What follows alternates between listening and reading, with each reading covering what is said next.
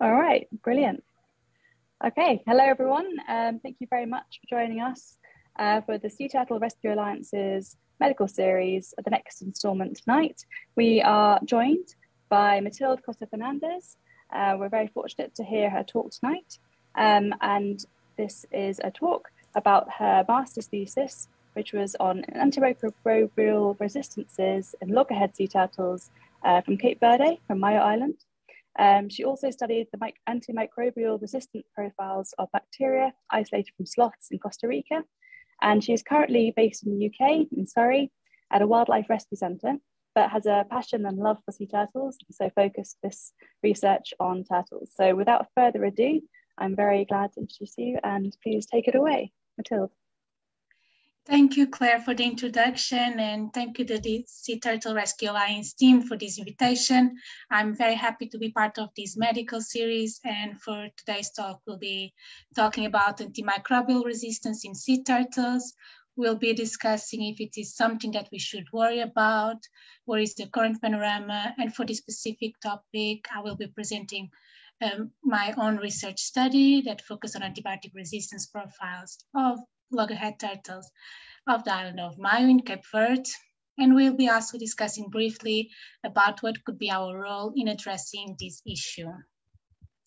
And to start with this presentation, and because we'll be talking a lot about antimicrobial resistance, I believe it is important to describe what it is. And put it simply, antimicrobial resistance happens when a bacteria, a virus, a fungus, or a parasite develop the ability to no longer respond to antimicrobial compounds, which, as we can predict, will make infections by these pathogens harder to treat and can also lead to an increasing risk of disease spread, severe illness, and even death. So what happens is when bacteria are in the presence of an antibiotic, this will exert a selective pressure on this bacterium to develop mechanisms to become resistant to that antibiotic. And there are several mechanisms that bacteria can develop. For example, they can produce enzymes that will destroy the antibacterial agent. They could produce mutations on the target site for that specific antibacterial agent. They can also produce these little weapons called efflux pumps that won't allow an adequate concentration of the antibacterial agent inside the bacterial cell wall by expelling it. And there are several more mechanisms that bacteria can develop. The thing here is that bacteria go a bit further, and they not only develop all these mechanisms, but they can share this information with other bacteria. And they can do this in a process that is called the horizontal exchange of mobile genetic elements. And what this means is that bacteria can share part of their genome with other bacteria that contains information of how to become resistant to an antibiotic or group of antibiotics. So what happens is that the second bacterium doesn't need to be exposed to the antimicrobial compounds to become resistant. And what we can understand from this point is that the dissemination of antimicrobial resistance can happen through the dissemination of antimicrobial compounds, antibiotic-resistant bacteria, and also antibiotic-resistant genes. So if we look at the sources of AMR, and this is quite important, so antibiotic resistance is something that happens in nature as a natural process of bacteria to protect against naturally occurring antibiotics or heavy metals, but it also happens in medical and agriculture settings. And this could be through the pharmaceutical production of antibiotics, but mostly through the consumption of antibiotics. And here, the main difference between the selection for antibiotic resistance that happens in nature and the one that happens in medical and agricultural backgrounds is the pace at which it happens, which is much faster in the second group. And this is obviously aggravated by the misuse and overuse of antibiotics. So if we consider that one of the main sources of AMR is antimicrobial use, and we want to look at how it's transmitted, so humans and animals play an important role in this. and AMR can be transmitted through the food chain, but it can also be introduced into the sewage or manure and finally end up in the environment. Once in the environment, both humans and animals can become infected by antibiotic-resistant bacteria if they are exposed to environments that were previously contaminated by or antibiotic-resistant bacteria or antibiotic-resistant genes.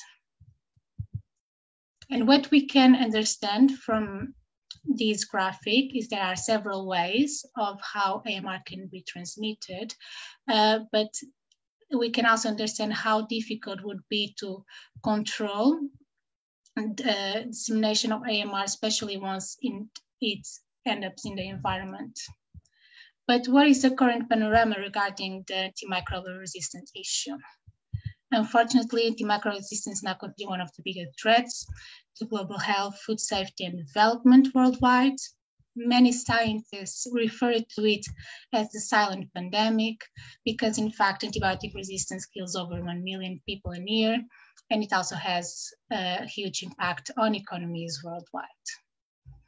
And I believe that all this information is quite concerning, but unfortunately, there is still not enough attention given to this issue. And now we'll be looking at how did our sea turtles get involved in antimicrobial resistant issue.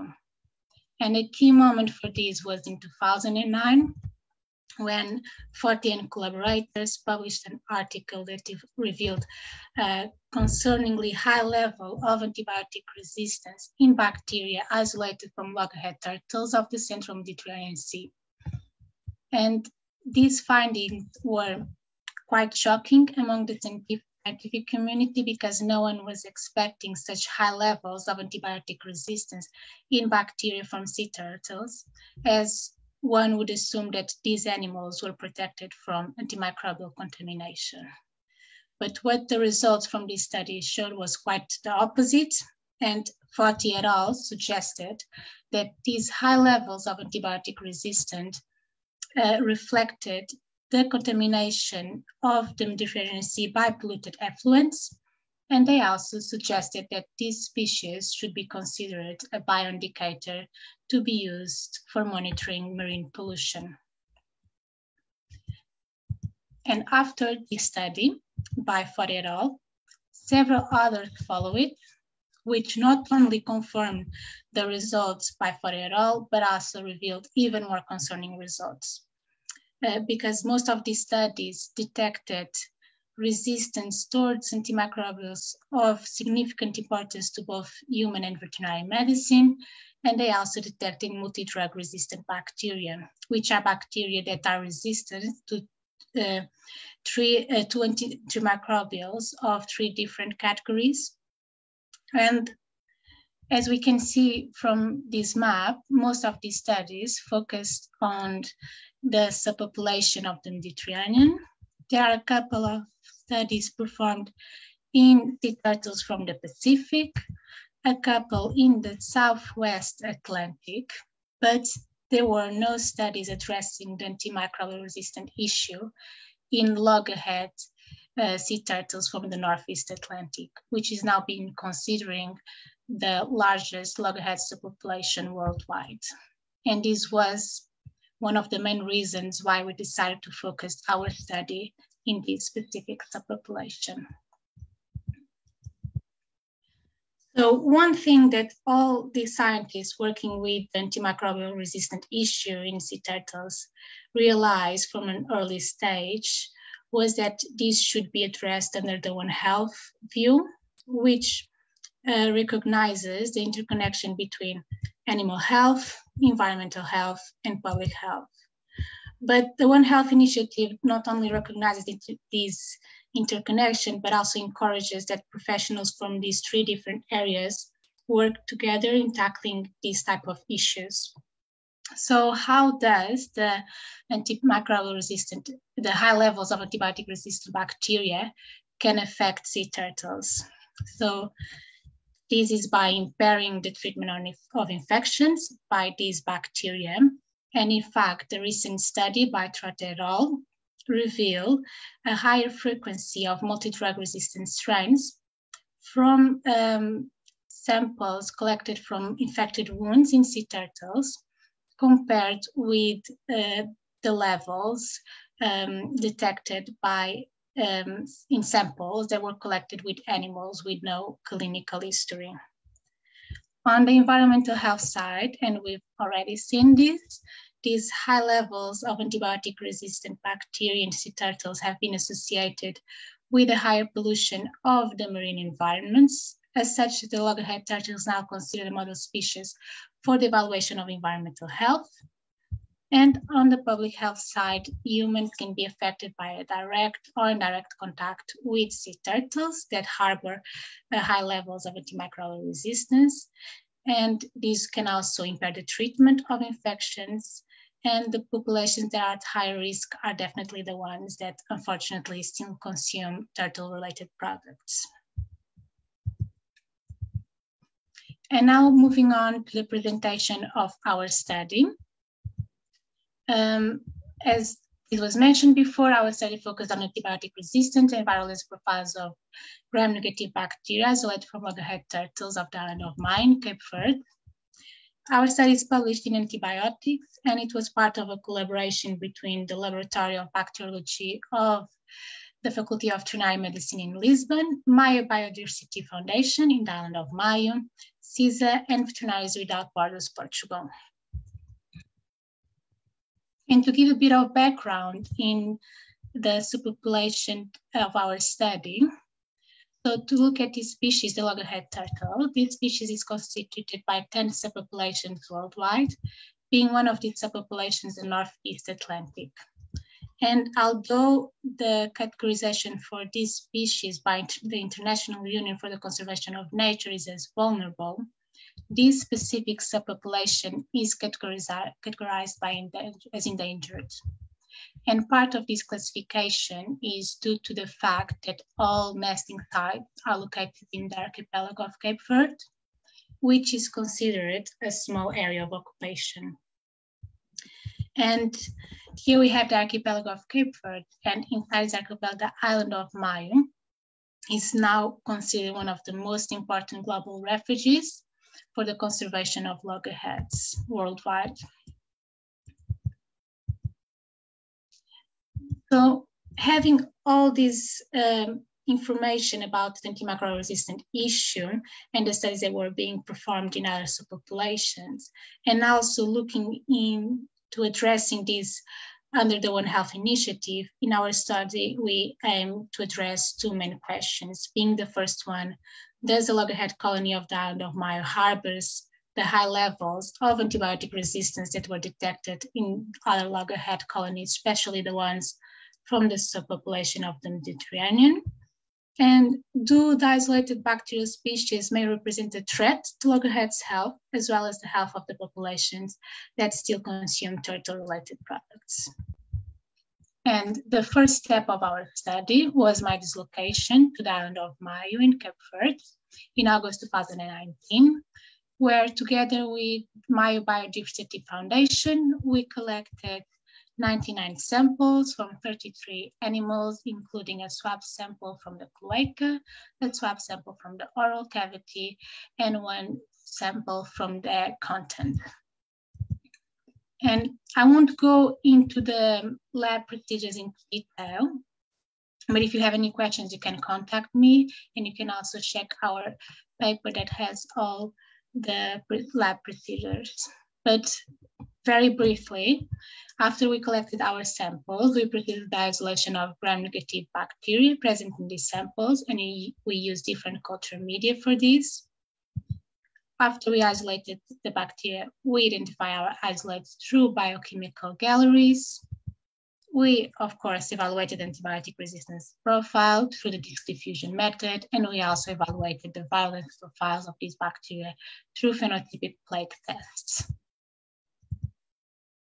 And now looking at what were our results and what conclusions did we got from them, what we detected was that all identified bacterial species in our study were previously associated with different sea turtle diseases, including ulcerative stomatitis, hepatitis, bronchopneumonia, conjunctivitis. So we suggested these species could have a potential impact in animal health, but some of these species could also have a potential impact on the reproductive success of the species because they were also previously associated with higher embryonic mortality and unhatched eggs. Through the evaluation of the level of antimicrobial resistance, what we observed was that the higher levels of resistance were detected toward tetracycline, but all our isolates were susceptible to the aminoglycoside class. And here we tested gentamicin, tobramycin, and amikacin. However, we detected an intermediate resistance towards imipenem, which raises concern due to the categorization of carbapenems as antimicrobials of last resort for important infections in humans, especially gram-negative infections. However, we detected a lower level of antimicrobial resistance, especially compared with other studies performed in the Mediterranean. And we did something else with our results. With the information that we got from the antibiotic resistance profiles, we're calculating something that is called the multiple antibiotic resistance index. And this gave us a bit more information about our results. So what we detected was that we had 2 isolates with MAR indices equal or higher than 0.2. And we'll see what this means in the next slide. And how did we interpret our results? So we know that the high levels of AMR in sea turtles bacteria have been associated with a high exposure to anthropogenic factors, especially wastewater carrying high levels of antimicrobials or antibiotic-resistant bacteria from the aquaculture industry, intensive farms, or medical facilities. So we could explain our lower levels of AMR that we detected in our isolates by a lower exposure of our sea turtles to anthropogenic factors. And if we think, in fact, this turtle colony has most of its nesting sites in the island of Maio, which is considered a pristine environment. So this could explain that because there's no aquaculture activity or intensive farms medical in the island of Maio, these animals wouldn't be exposed to sources of antimicrobial resistance. However, we did detect those isolates with MAR indices equal or higher than 0.2. And what this means is that our animals had previous contact to points of high antimicrobial exposure. And we could explain this by the highly migratory nature of sea turtles. However, the migratory routes for this specific subpopulation don't cover highly anthropogenic areas or areas with a lot of anthropogenic activity. So this could also mean that the dissemination of antimicrobial resistance has reached also these this type of marine environments. I know that in this talk we are focused on antibiotic resistance, but I wanted to explain a bit why we also evaluated the virulence profiles of our bacteria. So what type of information that the virulence profile gives us is that if bacteria are able to produce a lot of virulence factors, they will have a higher pathogenic potential. And what the virulence factors give to bacteria is ability to evade the host immunological system and also to colonize and destroy the host tissues. And we also calculated the virulence index for our isolates. And with both the virulence index and the MAR index, we can classify our isolates as no threat, moderate threat, or high threat as potential pathogens. And what we observed was that a total of 11 isolates were classified as a threat, high or moderate, for animal or human host, or even both.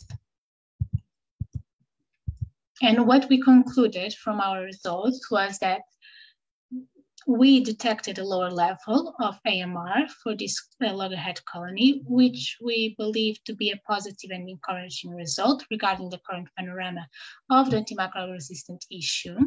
However, we also detected potentially pathogenic gram-negative bacteria, isolates with MAR indices equal or higher than 0.2, and also isolates revealing intermediate resistance to imipenems, which can represent a significant risk to sea turtles' health and conservation, as well as significant threat to public health. And I hope that our study served as an example of what is the current panorama regarding the antimicrobial-resistant issue, and how disseminated the antimicrobial-resistant issue is in our environments. And now we'll be discussing briefly about what could be our role in addressing the antimicrobial-resistant issue and some future perspectives as well. And a fundamental aspect of our role is the responsible prescription and use of antimicrobials. And to aim as the most responsible antibacterial prescribing, we should be reflecting on some key points, including: does the condition necessitate antibacterial treatment? Are there other options available besides antibacterial treatment? Will the potential risk of inducing resistance outweigh the benefit of the treatment? We can also be looking if the proposed treatment is likely to work against the pathogen involved, and we should also take into consideration any potential risks for public health. But our role also includes the rational antibacterial selection, and here we'll be looking into the individual animal factors, including the species, the immune status, any comorbidity or current medication. We also want to look at the type and severity of infection. I'm a bit biased on this point, but I believe that it's super important that we based our decisions on the results from culture and sensitivity testing. The spectrum of activity is super important. We should employ narrow spectrum antibiotics over large spectrum antibiotics wherever possible. We should prescribe our antibiotics on the cascade, and it's not only important to choose the right antibacterial agent, but also look in using the appropriate dose, route of administration, frequency, and duration of treatment. And to guide us toward responsible antibacterial prescribing, there's several guidelines that we can use. And what these guidelines indicate is that we should prescribe only when necessary. We should reduce prophylaxis. And here, for example, antimicrobials should not substitute a good surgical asepsis and good hygiene practice. We also should consider in offering other options. For example, sometimes we might use a topical treatment instead of a systemic one if it's possible, and this could also avoid creating more antimicrobial resistances. And to treat effectively, here again, using the right route of administration, duration and frequency of treatment, and to employ narrow spectrum antibiotics.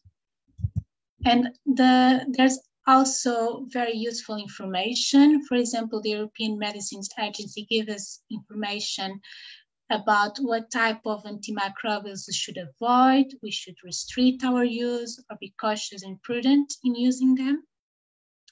But the challenge here is that most of these guidelines are tailored for or small animal practices or for small farm animals.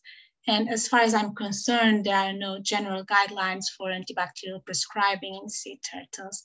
And I also believe that might be something difficult to implement because there's a lot of difference between sea turtle rescues and hospitals regarding the resources available, the sea turtle species that you work with, and also what are the clinical cases that you see more. So I believe that the first step here is to design our guidelines adapted to our sea turtle rescue or hospital, and also adapted to what we have available. And here, this might look like a small step, but it can have a huge impact in tackling the antimicrobial resistant issue. And even if we don't follow all the standards of those guidelines that are used for small animal practice, it also can have a huge impact.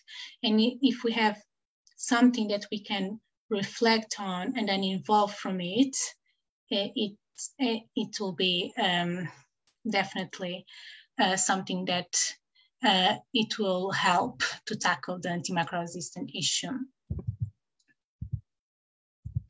And now to look a little bit about what could be used in the future, and it's already being tested in the present. There are some alternatives to antibiotic therapy, and one that has been used in sea turtles with very good results is bacteriophage therapy. And basically, phages are viruses that kill bacteria, and they are host specific, so they will only target the bacteria that we want to kill.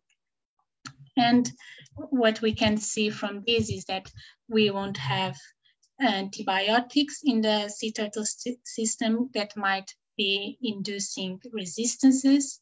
And this also has another benefit. So if we use the bacteriophage therapy, we'll be also preserving the health of the gut microbiota of our sea turtles. And I know that this also can have a positive impact on the success of our treatment as well as the rehabilitation of sea turtles. So this is something that is quite promising. These studies are quite preliminary at the moment, but there are a lot of research that is being done at the moment, and hopefully we'll be able to implement some of these alternatives in the future. And to recap everything that we've been talking about, so today we were talking about the antimicrobial resistant issue in sea turtles, and one question that we were addressing is that if we should worry about it. I don't know if you all agree with me at this point, but I believe that the answer is definitely. And we also looked at who is affected by it. It's just the sea turtles, humans, and I hope that by now we all agree also that everyone and basically everywhere can be affected by this problem. So here we are looking into public health, animal health, and environmental health. And do we have a role in it? Can we do something to address this issue? And I think that the answer is also yes. And we can tackle this issue through a responsible prescription and use of antimicrobials. We should always monitor the success of antibacterial therapy, and we can do this through research or also in our clinics, and search for alternatives. And research is also very important, both for monitoring this issue and also for testing new alternatives to antibacterial therapy. Thank you very much for your attention, and I'm happy to answer any questions. Thank you so much, Matilde, for that wonderful talk. We do have a few questions for you, so thank you very much. I think the first one, you already sort of touched on it, that as a veterinarian, you were doing some obviously work in the field with turtles. Would you be able to touch on like how you collected the samples and sort of what it was that how you set up your study in the field? That'd be really useful. Yes, yes, absolutely. So working in the field is very important that we have everything planned beforehand, because we don't want to disturb the animals. We don't want to be talking around the animals. So we work as a team with Maio Biodiversity Foundation, and we have all the samples prepared, all the information that we wanted to collect from our sea turtles. And then what we've done is we worked with female sea turtles. So we waited before they proceeded to their nesting. And once they were laying their eggs, we approached them quietly, and we collected a sample from the cloaca, and then we proceeded to collect the sample from the egg, and finally we collected the sample from the oral cavity. And this procedure didn't last more than a couple of minutes. It was quite fast because we have everything structured, and then we collected some information as the metal tag, or if they had the pit, we also collected that information, and the curved carapace length, and some information regarding that animal, if there were any lesions, any obvious lesions, or anything concerning anything that might give us an information that there was some type of disease or some clinical problem. And we could collect we could collect around 30 samples a night, and then we store them at 4 degrees, and then they were transferred to the lab after we collected the 99 samples. So it was quite a quick procedure. Perfect, thank you for that. And what would your advice be for someone that wanted to replicate your study in other areas or other species? And what were the main lessons that you learned from your project? Those 2 questions. Yeah, no, absolutely. No, that's a good question.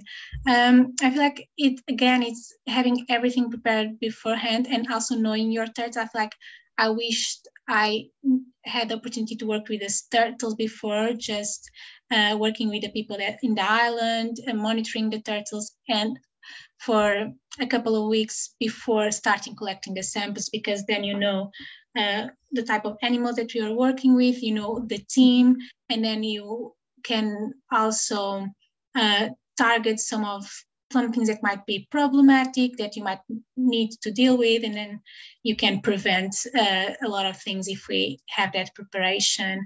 And doing a lot of research, of course, before, like knowing what is going on in other places. So you already know what works or not works. So you want to read as much articles as possible and see what they've done in terms of materials and methods, how they store their samples. And they can also, if you can contact other people working with sea turtles and ask them for advice. Maybe I would have done more of that before starting my study, definitely. So I hope that this is a good advice and not very vague. No, it's really useful. Thank you. And how do you think STRA can help with sort of sharing this antibiotic use and resistance like across rescue centres in the world? So do you think it's like how can we be useful to sort of spread your message and find out more about what's happening in other places in the world?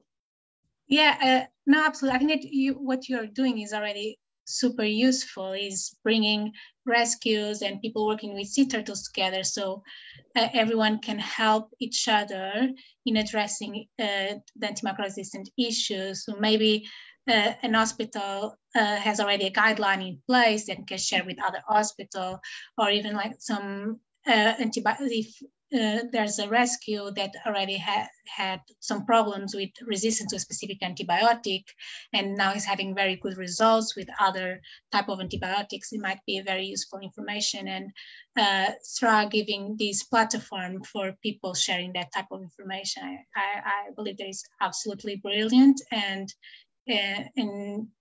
it's just communication among all the people working with sea turtles can be very, very powerful. Thank you. That's really, really great for you to say so. And yeah, I do encourage any West centres and hospitals that are members of STRA or would like to join us, if that's something that you already do have in place. And obviously, like you said, regionally, it's quite different about which antibiotics are used, even in turtle medicine and turtle rehabilitation rescue. So if we can share guidelines and sort of share this information, then that would be really, really important. So we would really like to hear from you. And as you can see, your email is there. So if anyone wants to get in touch and do similar projects, then obviously, to get in touch with you would be brilliant. Yeah, absolutely. Yeah. I think they were the main questions that we had. You have a little bit of time if you have anything else that you sort of wanted to add or like to send to us, to our members, or maybe what about getting as a veterinarian? I think that's very interesting, doing veterinary and research. So what was your drivers for sort of starting the project? Yes, no, absolutely. I feel like it was quite enlightening to do both, because then you can be you can have a bit of compassion for people that work in the lab and people that work in the field or work in hospitals with animals, and understand both works. Because I feel like, at least in other hospitals, like people don't know what other professionals do, and there's quite a big gap between people that are working just in the lab and people that are working directly with the animals. And I think that being in both, I saw a bit of what are the struggles and how they could be almost eliminated if people communicate with each other. So I feel like that was very interesting. And also, being a veterinary, you can, for example, I had the opportunity to do a necropsy in a sea turtle and do other type of work. So I think like if you have that knowledge, you look at your samples and your results differently as well. So I believe that is very important that we work have this type of collaborations, because with my biodiversity foundation, I work mainly with biologists and people working in conservation. And then when I was doing the work at my university, I was working with vets. And I feel like having all the knowledge that the people from my university had about how these turtles behave, what is their reproductive behavior, and what is their diet and everything that we don't have. No one explained me in vet school these things. And then apply the clinical knowledge to that. I feel like I interpreted my results in a more like holistic way, and so more things that I wouldn't had opportunity to maybe detect from my results if I didn't have that opportunity to work with different people in different areas. I think that's a really wonderful point. Yeah, to make the most of the expertise of the researchers, absolutely, in the field, scientists and vets, and we can all collaborate and work well together. And I think that's a really important message. Absolutely, no, I absolutely agree with you. Yeah. Perfect. Well, thank you so much for your talk. It was really interesting. Thank you. And like I said, if anyone wants to get in touch, please do email Matilde or message STRA, and we will put you both in touch. And I think we should definitely be very aware of this sort of emerging and quite serious threat. And I think we can all, again, work collaboratively to sort of make sure that we're all working towards the same goal. So thank you very much for your time. It was wonderful to hear from you. Thank you, Claire. Thank you. And please stay in touch, stay tuned, because next month we have our next guest speaker for the next installment of the medical series. And we will also be sharing our SharePoint Microsoft Teams to members at the end of this month. So lots happening on STRA's platform. So we're looking forward to this year. So thank you very much. And thank you again, Matilde. And see you all soon. Thanks. Thank you. Bye.